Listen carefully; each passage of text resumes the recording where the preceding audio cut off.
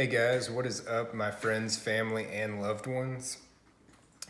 Let's see, you're currently on one hell of a growth phase, spiritually, I mean. You're kind of currently on a fast track right now.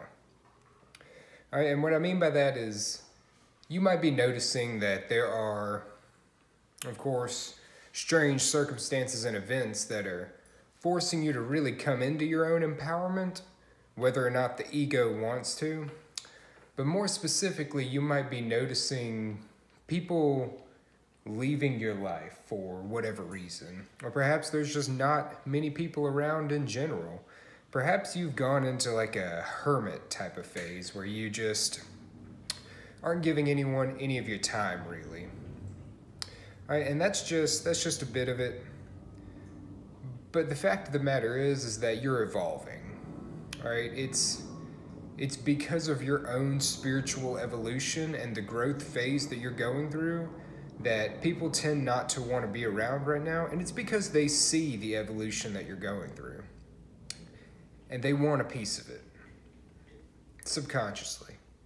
But since they realize that they can't have it, not without putting in the work like you did, they think it's not that good. They think it's not good enough for them. Right? If they can't get a piece of the cake, then they're going to say it doesn't taste that good anyway. Stay away from envious people and stay away from pessimistic people. All right? They have a grand way of just bringing you down because everything is a matter of perspective. The only reason someone is envious or pessimistic, and the reason I use those hand in hand is because they kind of always go hand in hand. Pessimistic people always see the bad in life. That therefore means that they're always envious of those that have it better, which is really just their perception of having it better. Like a young kid, far too infatuated with social media to realize that it's inherently fake a lot of the time.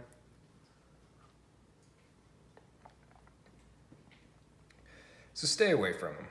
All right, they're not really worth the energy, and you need that energy for you, for the growth phase that you're going through right now. All right, and speaking of that growth, I want to give y'all 5 signs that you are going through one of these phases. Of course, there could be a multitude of other signs, given that there's a multitude of types of personalities out there. But these are pretty core.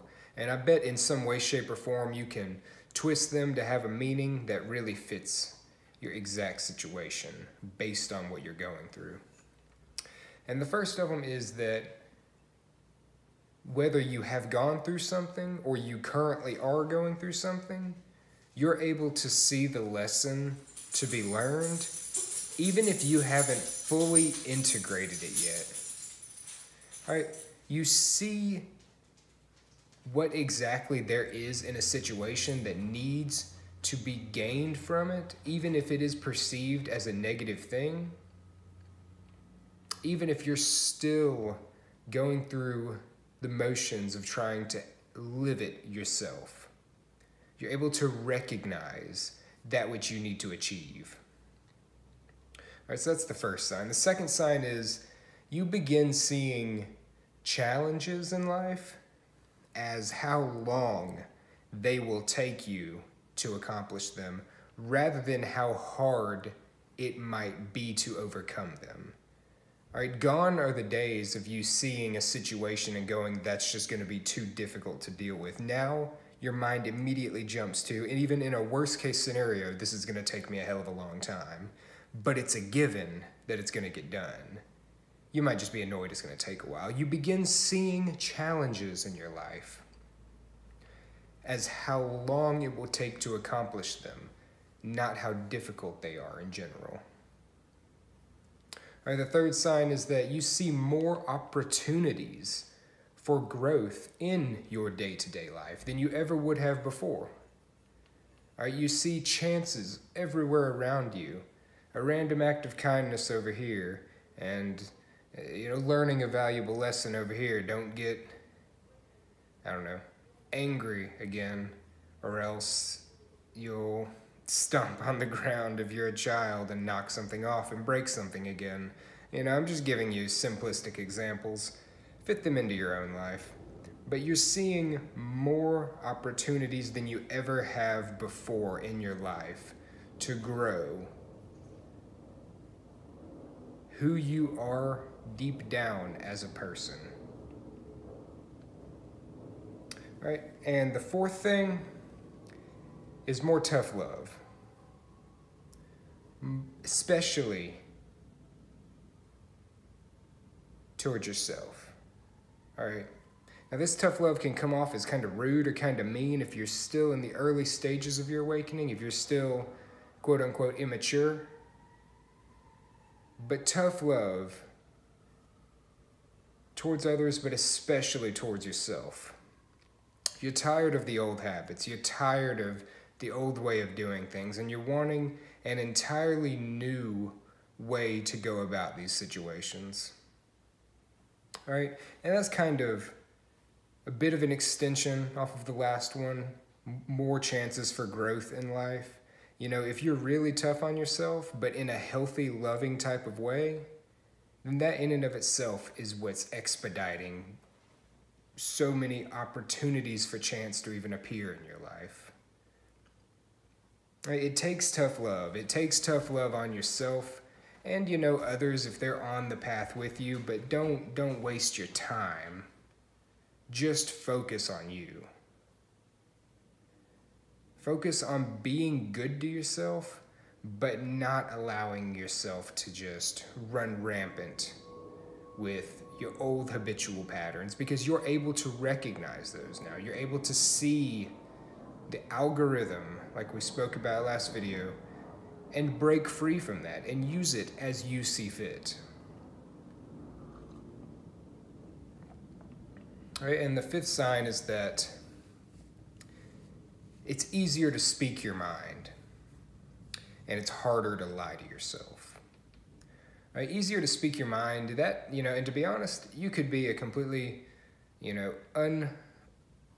unrealized version of yourself, a completely unawakened, sleeping individual. And if you're extroverted enough, you'll be able to speak your mind. But when I talk about that, I talk about speaking your mind from your core.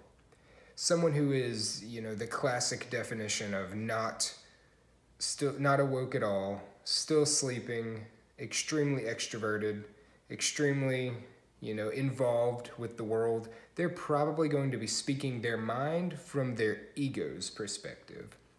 You're speaking your mind from your heart center. And it's becoming so much harder to lie to yourself because you're speaking to yourself from your heart center. All right? You're not going to be able to keep up a facade that you yourself know deep down isn't truly who you are anymore.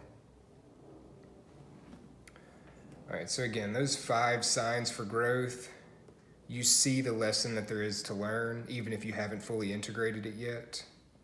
You see challenges. Number 2, you see challenges as how long they will take, not how hard they will be to accomplish.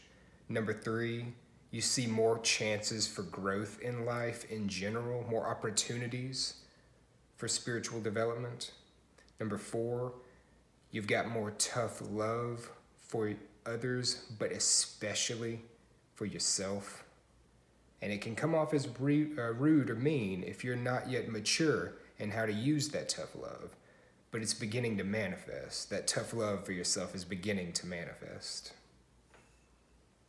And number 5, it's easier to speak your mind from your heart center and harder to lie to yourself because you're talking to your heart center when you're talking to yourself. All right, and those are 5 signs, like I said, that you're going through some type of spiritual growth right now. Stay away from people, like I said earlier, that are envious and pessimistic of the growth that you're going through. All right, the envious might not be as obvious as the pessimism, but when the pessimism comes, the envy is there, hidden. And they're just not worth the time. You got to do you and take care of you. Let each and every other person out there just fall to the wayside. all right? You have to take care of yourself during this hermit phase, when you're cocooning yourself. There's a whole world out there that's just waiting for you to spread your wings when you break out of that cocoon. All right, no one's around you right now because you have to go through this metamorphosis, using the cocoon analogy, using the caterpillar into a butterfly analogy. You have to go through that evolution alone in that cocoon. And you're on a fast track right now. And you're gonna be able to accomplish more than you ever thought you could as soon as you spread your wings. So fly, butterfly, fly. Thank y'all for listening. I will talk to y'all again tomorrow. It's always great to get a chance to speak to y'all and just kind of speak my mind. I love y'all so much. Be safe, be well, be happy, and be positive all day, every day. Love you.